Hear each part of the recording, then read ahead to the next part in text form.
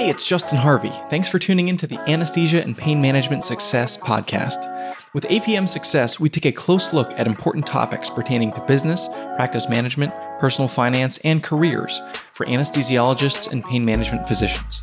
We work hard to take your critical questions straight to the experts. Thanks for listening.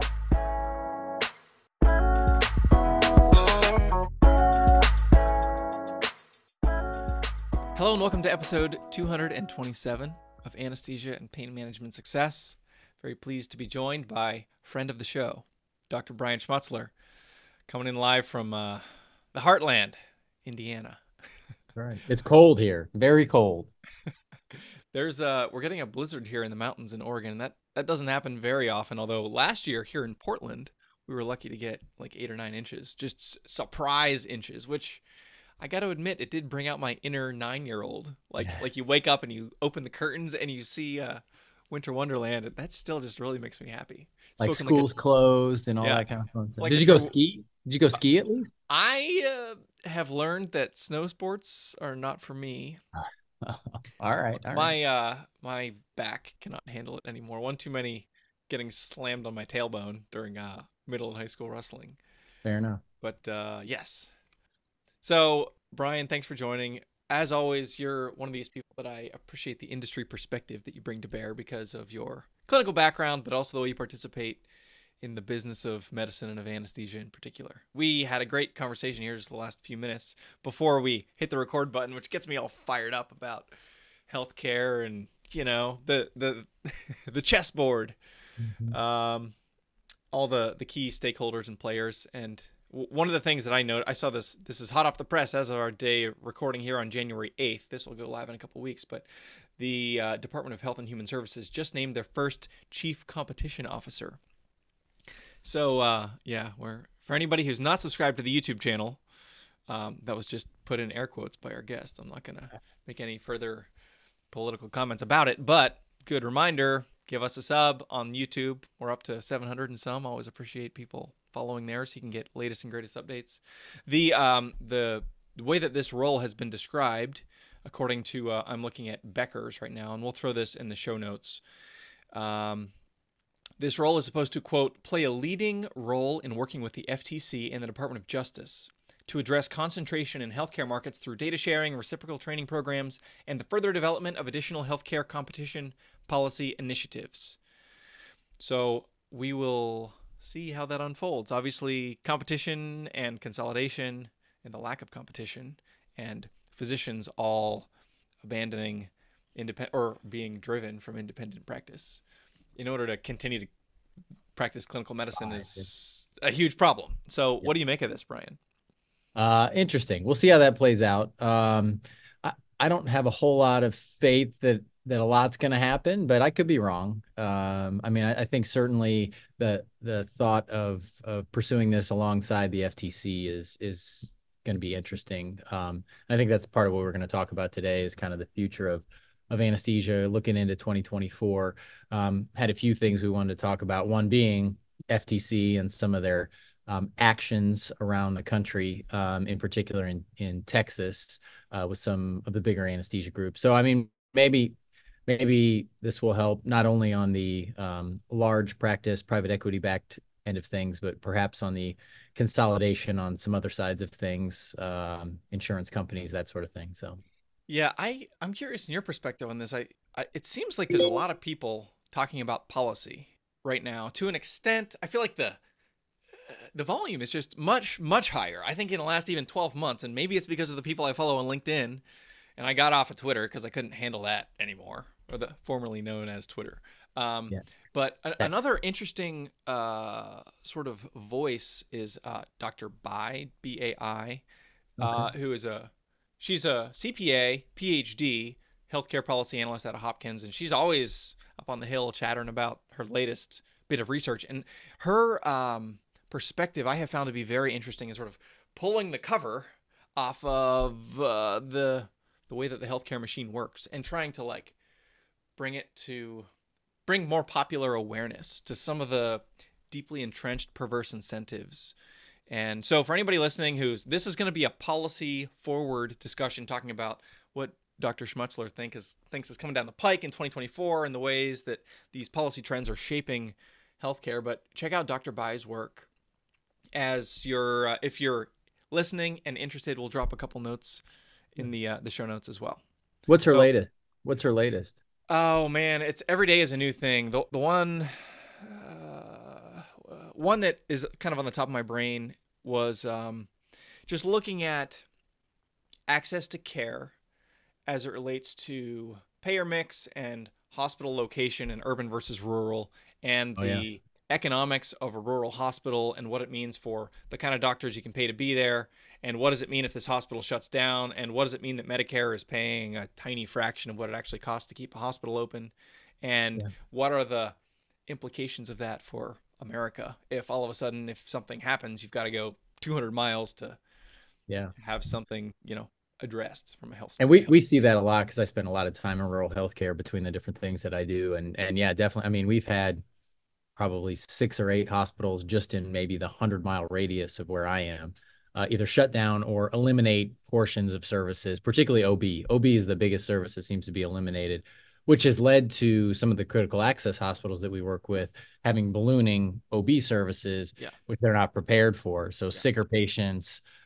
older patients, which an OB is sometimes sicker, and then just more, overloading the services at the location. So I think that she's very insightful in that conversation. Yeah, she's one of those people I feel like not a lot of people are doing that work, or at least that I'm aware of with the approach that she seems to take, which is relatively even-handed in my observation. I don't agree with everything she says, but she's obviously eminently qualified Yeah, and is pushing the ball down the field, which is encouraging to me. yeah, encouraging at least for Yeah. sure. So there's a few trends and a few stakeholders that we want to talk about today, Brian. Where do you want to start? Let's go with the FTC issues in Texas, and then I think that can roll in pretty nicely to some of the other things we want to talk about. So, I know Justin, you looked up kind of all the background on the FTC issues with some of the bigger anesthesia groups and the anti-competition and that sort of stuff. And then I was going to add to that, it's not an FTC, but it's a state looking at a large regional group near me that also kind of had some issues with their anti-competition, and kind of pushed them towards not enforcing non-competes, which I thought was an interesting process too. So, yeah, I'll let you kind of share your perspective on the FTC, and then I'll share mine in terms of how it impacts anesthesia as a business going forward. So, specifically as it relates to the No Surprises Act, is that what you're talking about? I was talking more about the issues in Texas with large anesthesia groups getting sort of looked into and told they were doing anti-competitive practices. That's kind of where I'm Yes. going to start before we rolled into the no surprises. Yeah. Um, so there's you can just Google this and Yeah. anybody can look and see what's going on. There are anesthesia groups that there are allegations about their um, creating a monopoly and negotiating with payers as a monopoly, meaning the anesthesia group that is providing anesthesia at a number of sites of service in a certain geographic locale, having leverage to, as the allegations go, extract higher than market value remuneration for their services. And this is ongoing, unfolding as we speak. And it's interesting. This is one of these areas as you wade into it, you understand how murky it all gets. And I read a lot of these headlines, and I know you do too, Brian, about like private equity is the problem in healthcare. Which the way I think about this is blaming private equity for doing what it's doing is like blaming a dog for barking or a duck for quacking. Like private equity is gonna do what it's gonna do, and they chase profit wherever they can in either a legal or a gray area. And if you want them to stop doing that, you got to make it illegal.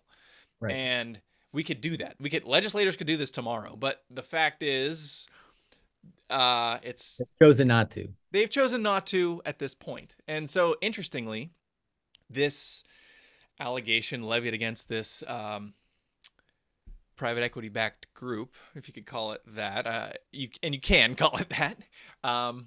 But it's not as simple as that. It's a little reductionistic. But the point is, this is an area in which the private equity ownership of a physician group is actually um,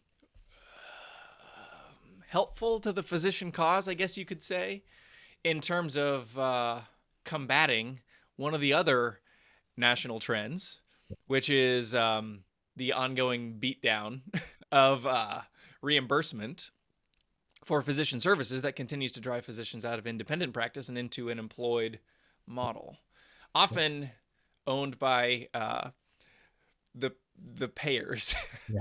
Yep. which It's is just it's very, mind bending. yeah, very, Uh, very interwoven, very yes, complicated. yes, Um, and so from my perspective, what this is like, and my kids love the movie Kong versus Godzilla, you know?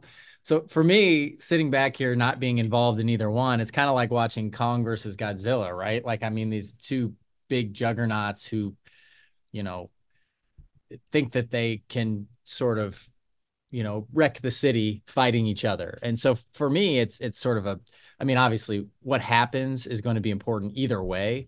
yeah, But for me, I'm sort of enjoying the show right now, just watching them kind of go after each other and battle. yeah, So that's an interesting analogy. yeah. uh, But I think it's going to be interesting to see, I think if the FTC does come down on some of these groups, I think it's going to be interesting to see what that does. Is that going to drive private equity out of anesthesia? I'd guess probably not, but I think they'll be more hesitant. I think the other thing that may happen is that some of these conglomerates may sort of break back up. So, some of these bigger companies went in and bought several private practice or smaller groups. Some of that I think may get shed in the process. So I think that overall will be good for competition, sort of getting things back to at least a somewhat more local level and not all out of some national private equity company. And then on the flip side of that, if the FTC decides they're able to negotiate this way, then I think that helps the rest of us to with negotiations as well. So I think either way that it plays out, it's going to be interesting to see what happens in the future. Agreed. And no matter what happens, I think there's going to be the legal determination, and then there's going to be perhaps the FTC response. And I think there needs to be sort of pushing the thumb on the other side of the scale, no matter what happens, because if there is a judgment against the anesthesia group and private equity vacates anesthesia, that is because the barking dog Was no longer sees money in anesthesia, which really what we're saying is there's no reimbursement here because now the anesthesia group there has been a verdict to say you can't charge that anymore. And so now we have a difficulty running a business doing anesthesia. And now where it's going to continue to hasten the consolidation. right. And so if that does happen, in the interest of keeping physicians in charge of their own lives and clinical practice, I would hope that either FTC or a legislative initiative would then push down on the other side of the scale and say, hey, this doesn't mean that insurance companies can do whatever they darn well please. You could argue, Yeah. I mean, we're seeing that is happening in a lot of places already. Yeah. But Fair and customary reimbursement. It's something that, and with an 8.5% per year inflation rate, I don't think fair and customary means you haven't given us a raise in 3, 4, 5, 10 years. So sure, well, it's going down 3% a year like yeah. clockwork. So Yep. Yep. So that's actually a good segue because this ties into the NSA, that the No Surprises Act conversation. Because understanding what are the market rates for the services that are being provided is one of the factors that goes into defining what reimbursement can be requested for a Yep. certain set of clinical services. So, Brian, why don't you give us like a brief high-flying overview of what the No Surprises Act is and kind of where it's at right now and how you interact with the No Surprises Act? Yeah, so I mean, the No Surprises Act, I think it went into effect January 1st of 2022. Essentially came out as a, you know, pushback to some of these anesthesia groups who were charging large out of network, and not just anesthesia, several different services, but large out of network fees to patients. Now, I would say in general, the people who were doing that as a negotiation tactic and not as something to really, put patients in the poorhouse, because it gave you the ability to say to an insurance company, if you don't give me a reasonable rate, I'm going to go out of network, and then your patients are going to be unhappy because they're going to get large bills. But that became quite a hot button issue, and the government said, well, you guys can't do that anymore because patients don't choose, an anesthesiologist, a radiologist, an ER doc, that sort of stuff. So you can argue whether that was good or bad, and we won't get into that, but it is where we are at this point. So since that point, it's not that you can't bill out a network, but it's very, very difficult. There's a lot of parameters that need to be met. So I would say in general, anesthesia groups are not billing out a network, at least not routinely. And so overall, what it's meant is that the insurance companies are providing us with a certain rate. And we pretty much have to take that rate. We can't really, argue against that rate very much. And in general, it's driven down the total amount of per unit reimbursement that the insurance companies are paying. And so the only way, so for instance, if an insurance company says we're only paying you, 150 times Medicare, which, if you know what the Medicare rate is, then that's not very much for an anesthesia ASA unit. Um, then you can say, well, I'm not going to accept that and I'll go out of network. But the problem is then you have to, every time you submit a claim, you have to go through the independent dispute resolution, the IDR.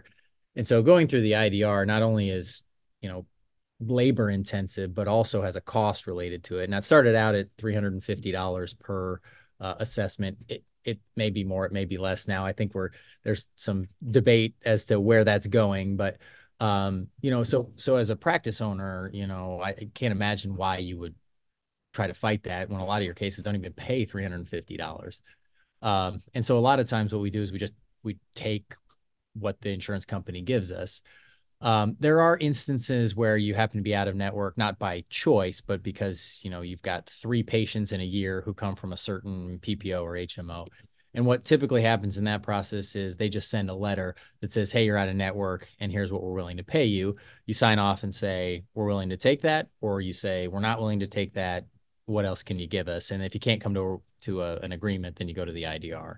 I personally have never dealt with the IDR, so I don't know how tenuous that is and how, difficult, but, that's sort of the process at this point. So yeah, so let's talk a little bit about that, and then we'll talk about what's going on in Texas.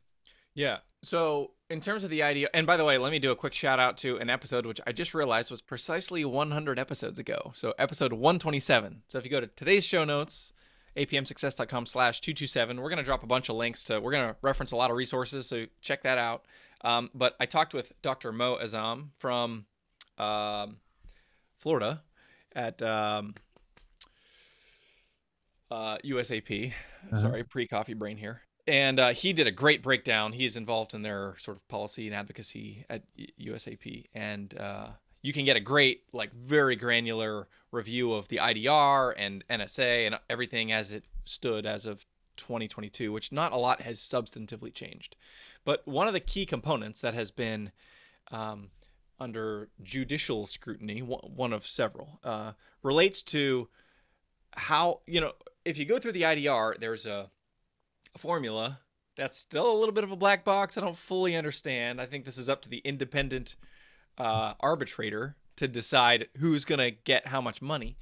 But the formula has been deemed, as was alleged by the Texas Medical Association, has been TSA. It's the has Texas put, Society of Anesthesiologists, I think. TSA. okay, yeah. Yeah.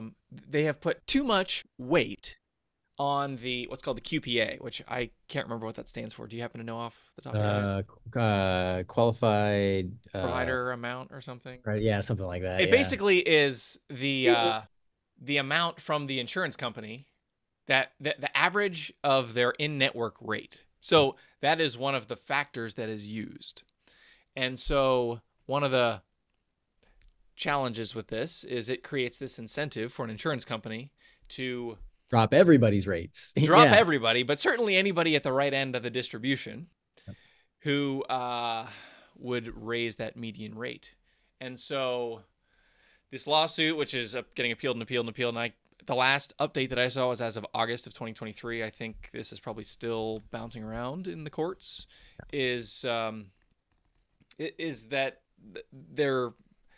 they won, like the Texas TSA. Society of Anesthesiologists won in their case, and Yep. they were. Um, it was agreed by the courts that the QPA had too big of an impact, and that the insurance companies weren't justified in alleging that it should have as much impact as it does because it's totally fungible based Yeah. on Exactly. the Yeah. actions of the You insurance can company. change that anytime. I think you had another guest on at one point, and I don't think we ever addressed this directly, but I think I texted you a bunch of expletives after that. And I can't remember who it was, but it was somebody who was arguing that the NSA was going to be great for anesthesiologists, for hospitals, for everybody. I wonder what that guest would think now if he still thinks it'd be great for anesthesiologists and CRNAs and hospitals and all that kind of stuff. So Yeah, I wonder. yeah. Anyway, so that all kind of leads into, we're sort of driving down reimbursement even further, right? So CMS dropped reimbursement 3% as it keeps doing over and over again. The insurance companies are dropping reimbursement, and the cost of compensation to providers is going up 30, 40, 50, 60%, right? So how do we as a society, how do we as a profession, and how do the hospitals afford anesthesia going forward when the insurance companies aren't paying for it? Certainly the patients aren't going to want to pay for it. So really that comes down to the hospitals and the surgery centers chipping in larger and larger portions. I mean, my personal opinion is at some point it's going to hit a tipping point and the hospital is just going to say it's not even worth it to do surgery anymore. We'll cone down to 3 rooms instead of 12. We'll just work day and night, get it figured out, and instead of, trying to pay 12 anesthesia providers to be there every day on thin margins. So It's it feels like the Hydra. it does. You can eliminate one problem and then two more pop up, and yeah, it also makes me realize how little I know. Even as I've dipped my toe into this pool as somebody who, for the last handful of years, has had this specialty specific focus in financial advising and investments. And then I see how these policies impact my clients, and then I want to understand the policies, and then it's, man, that rabbit hole goes down as deep as you want it to. Oh yeah, definitely. Definitely. Let's talk about, Brian, what other trends you see shaping the specialty in 2024. Yeah. So I mean, the ASA just put out a report about compensation, and number of anesthesia providers and that sort of stuff. So, obviously, right after COVID, the number of anesthesia providers needed and the compensation skyrocketed. Kind of looks like at this point things are leveling off a little bit. There's still obviously increases in comp, significant increases in comp. Um, but it's not as precipitous as it was. So I think that's helpful. The in the anesthesiologist world, we're fully filling all of the residency slots and still not keeping up with retirements. So that's another thing that particular article showed. The even the CRNA and AA, which are producing far more providers than anesthesiologists, are kind of not keeping up with trends either. And so I think from that the fastest growing group was the anesthesia assistants, and even they were, I think a total of maybe 4,000 in the whole country. So obviously that's not a Mm. significant factor. I think that there are now more CRNAs practicing than anesthesiologists, which is kind of the first time in ever. But obviously, they're producing more CRNAs because the process is shorter. Um, not significantly, but somewhat shorter, and they're not capped by CMS Right. as to how many CRNAs can be developed and trained. Um, I think we're again at a tipping point. Something's got to give somewhere. I'm not sure what that's going to be. You know, it may be changing the way that anesthesia is delivered, the locations anesthesia is delivered, you know, um, which types of cases, and I don't want to say rationing of care, but essentially it becomes rationing of care of, hey, we don't have enough anesthesia to do X and Y elective cases, so you can wait 6 weeks, 8 weeks, 6 months to have your procedure done until we're not as busy and we have room in our schedule. But something's going to give on one end or the other. Yeah, I mean, I'm already. I don't know what your experience has been if you've tried to go to the doctor lately, but Oh yeah. me just going for like some basic, like ENT kind of stuff. Like just the first step that's a little bit more than dropping into your PCP, and it's like I'm looking at months. Yep. And the surgical equivalent of that would be really unsettling. And I have parents of a certain age who are getting to that part of their lives, and they're starting to need um, healthcare access, and it's kind of it's tough to think about like what they're going to have to deal with, and knowing how confusing everything is. And there's a lot of, I mean, obviously, like all the boomers who are aging and hitting that part of the demographic curve that are going to be dealing with less and less access. And have you heard, Brian, anything about CMS or Congress addressing the bottleneck in terms of supply? And like, are we going to open up more residency seats or new programs and new institutions or anything like that? Yeah, as far as I know, they haven't budgeted aside from their standard. I think the anesthesia residency slots go up by like 6 or 7 a year, kind of continually. I mean, it needs to be more like 60 or 70 a year. Six people or six Yeah. programs? No, 6 or 7 spots per year. Six I look back, anesthesiologists. Oh yeah, my I gosh. look back at that article, and we Okay. can go by by that, but it looks like Yeah. it's stair steps, roughly less than 10 certainly per year. Wow. And I don't know the exact date on that, so I may be off a bit, but Okay. it's not 6 or 7 programs. It's in the, you know, high single or low double digits of number of anesthesiologists being produced, and budgeted for by CMS. And again, it's a numbers game, right? I mean, the government doesn't want to spend any more money than they have to, Yeah. and they see that as a cost, not necessarily as a benefit. So Yeah. I wonder. Yeah. I'm just thinking of. Yeah. There's a lot there, but obviously, like deferred care because of lack of access creates its own cost, of and course, it's a short termist problem to not create the infrastructure that's necessary. I know I'm but preaching to the choir on it's a this. this year's budget versus what things are going to look like 10 years from now. Yeah. It's short sighted, but it is what it is. It's Yeah. what our government does, right? Yeah. Yes. Okay. So 2024, what else are you observing as far as industry trends that are going to impact the listeners of this podcast? I think the locums market is still growing. I think it's really hard to find full-time staff, because you can go down the street or 3 blocks away and make time and a half or double what you're making as a full-time provider. At some point, again, that's going to hit a tipping point, and places are just going to say, "Now we're just going to shut down ORs. We're not going to do this anymore."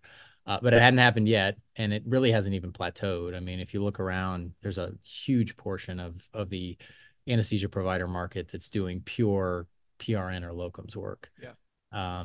which is difficult as a practice owner, and is difficult as you know as a hospital or as an employer. Now we have a staffing company, so for us it's good times, but even then, there's the squeeze from, well, this is too expensive and that's too expensive, and why would we do this and why would we do that? So, but I think that's going to be a huge, huge issue. I mean, recruiting for full-time providers is the quintessential issue right now in anesthesia. And I don't think there's a great way to solve it. It's just really hard. People bounce around because they can make more money. Yeah. And as long as they're allowed to do that, there's no. And I tell people, my clients, like there's all the problems out there, and then there's I'm talking to you, me, and Dr. Smith to try to like help you do the best thing for your life and your family today. And in that conversation, why would you not work a job where you can do 2 weeks on, 2 weeks off, and make more than you can make in a full time role? Like Yeah. you'd be stupid to say no to that. Yep. Yeah. And I mean, sure, I hope that we get more anesthesiologists, and that at the macro level, I hope that goes away. At the micro level, you've got to optimize for it. yeah. Yeah. And if you're in a position to do it, I mean, I would encourage people to look at their options, right? The locums is not right for everybody, and full time is not right for everybody.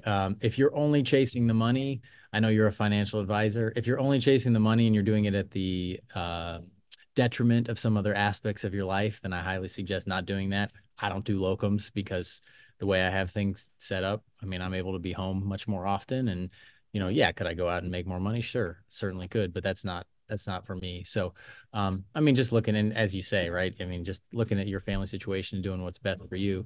But I mean, it's a system-wide issue where if we continue to pay locums so much money, there's going to be very few people who are going to decide that full-time is the way to go. So, Yeah. Yeah, and I mean that's the other part of the conversation, and something that I always talk about with my clients is like, you're gonna, in most cases, you can make enough to fund your lifestyle if you're looking at getting a raise in a job transition. And you don't need to maximize. Like, you shouldn't try to make as much money as you possibly can. You should make as much as you need to have a life that looks the way that you want it to. And often that is less than, I mean, most of the time it's less than maximizing, except for extreme circumstances. So it does require some amount of self-knowledge. And a lot of the doctors that I talk to, they are just like, they've had it, they're burned out, they're tired of having zero autonomy. And so they go from making a good salary, but not being in control of their own lives, to, well, you mean I can be in control? That, for, in my observation, it's physicians not moving towards money as much, although we see that, but moving towards control. yeah, That's that's the part of it. attractive thing of it. Calling your own shots, making your own schedule for sure. What's interesting to me is we're seeing a lot of older physicians and other anesthesia providers like 60, 65 doing locums because they can say, hey, I want to work 3 days a week, Yeah. 2 weeks a month. And I could make what I used to make as a full-time, private practice anesthesiologist in my previous practice. And now I can go and work 3 days a week, 2 weeks a month and make the same amount, kind of cruise out my retirement, deal with this inflation and market downturn and all that kind of stuff. And then once that's all kind of remedied, cash out and be done. So I would say that's one of the biggest. It's people right out of school and people at the very end of their careers. There's a lot of mid-career guys who are providers who are kind of taking full-time jobs, but right out of school, and which I wouldn't advise, mostly because you need a standard place to build your practice, but that's a whole nother issue. And then the end of career guys are just a lot of them doing locums. Yeah. Anything else, Brian, that you want to mention in light of the topic at hand of 2024 trends? Yeah, I don't think so. I think we've explored as much as we can explore. I'll probably be wrong on at least half of what I said, and we'll do this again in June or July and go back and say, boy, that was dumb. Yeah, look at that. The NSA's gone, or boy, that was dumb. Whichever, the private equity won, so, but yeah. I'd like to kind of follow up in 6 months and see how close we were. That sounds like a great idea. So again, for listeners, this is episode 227. Go to apmsuccess.com/227 to get links to the various resources we discussed here today. You can also have Dr. Schmutzler's contact info if you want to reach out to him and say hello. I'm sure he'd appreciate that. Brian, thanks as always for joining us. My pleasure.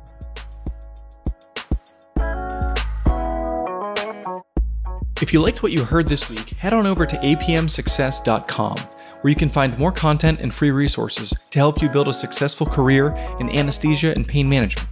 If you wanted to leave a review in iTunes, I'd also really appreciate it. Thanks for using some of your valuable time to join me today on APM Success.